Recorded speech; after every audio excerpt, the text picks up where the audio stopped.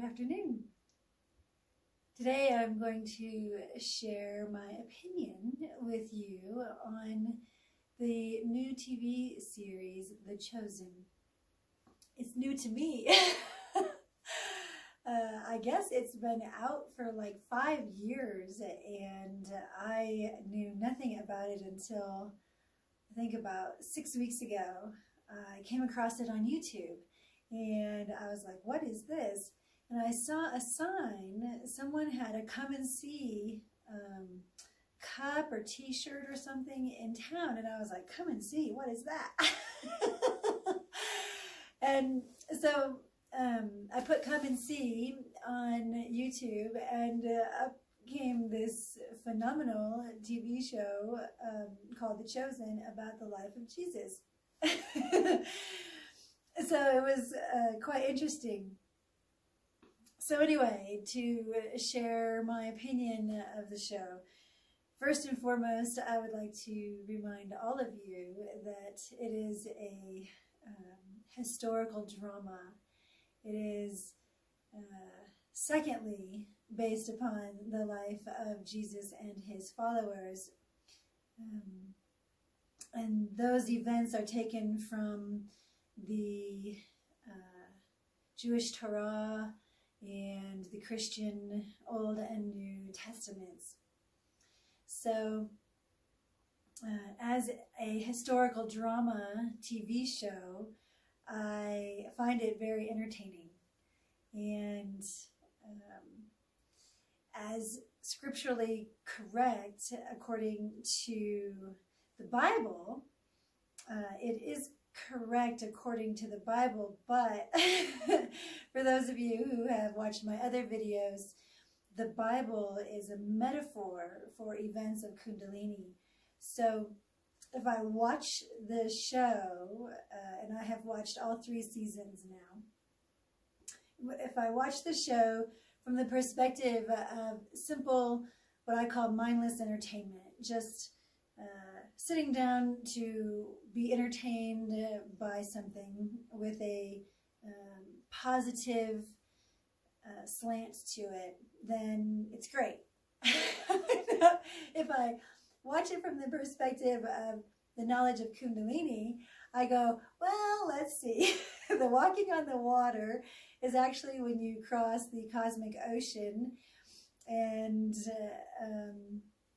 on the path to God. The feeding of the 5,000 is a time of abundance along the Kundalini journey, where if you eat bread and fish, then there is all kinds of good things that happen. It also puts you on the river of life. Anytime you eat seafood, you're either in the ocean or the river of life. So it puts you on the boat, if you will, to continue cycling rather than staying on the cosmic land. So there's some variation there. The healing of the blind and the healing of the deaf and the mute and those with any kind of malady. I see that all around me. The raising of the dead, for me, it's really a different perspective. I can ask for healing of people, and of course all the power comes from God, not from me. It comes through me. I'm used as a vessel, but it is from the Almighty Ineffable One. So I want to remind you all of that. And so the raising of the dead, I see in a very different perspective, rather than the laying on of hands and raising the dead. There is no permanent death around me. So someone may die, and in fact, my neighbor, where I currently live, died about 2 months ago, and a month after he died, I saw him again, healed and walking around and living a new life without the sicknesses and the disease that he had when I knew him. And so no one stays dead around me. If they should die, they are brought back to life by the power of God in a different life. And usually it is a much better life than the one that they were in. So I see this happen. And it's part of the Kundalini awakening journey. Those events that transpire for each person who awakens Kundalini and does the journey of the soul.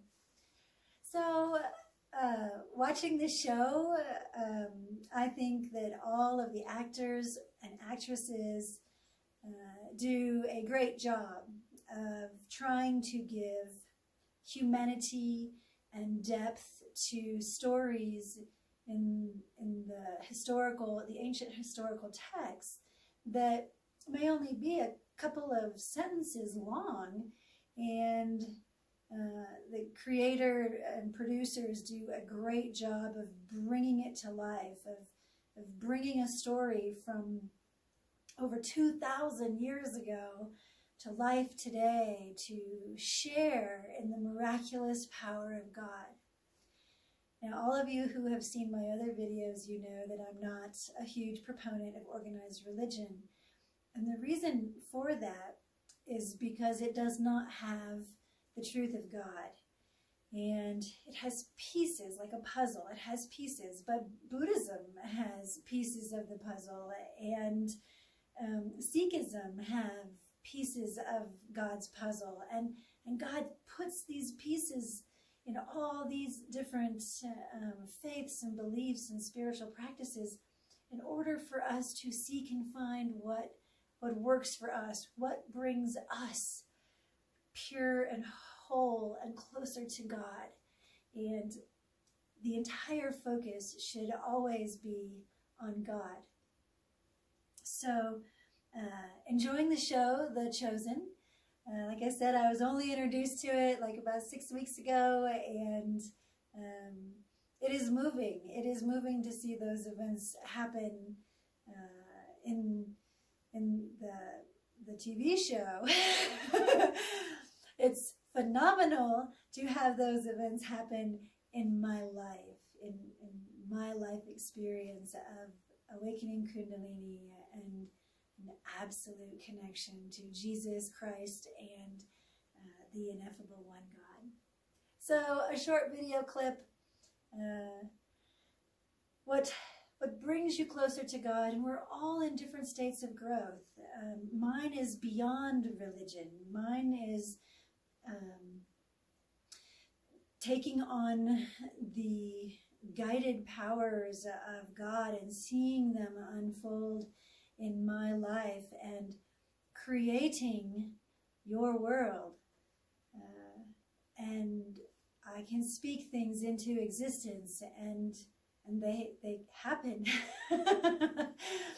I have been to places that are mystical and spiritual that you can't see unless you have awakened Kundalini and your third eye is open.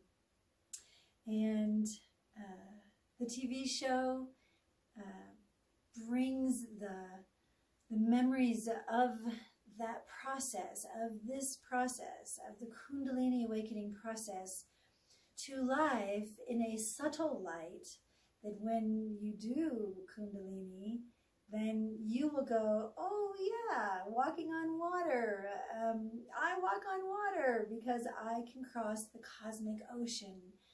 Or I sank, I dived down to the bottom, and there was treasure at the bottom of the ocean too.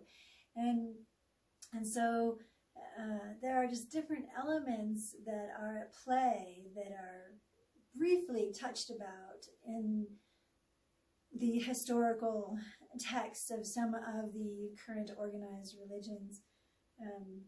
But But it was quite fascinating to discover this TV show like 5 or 6 years after it came out.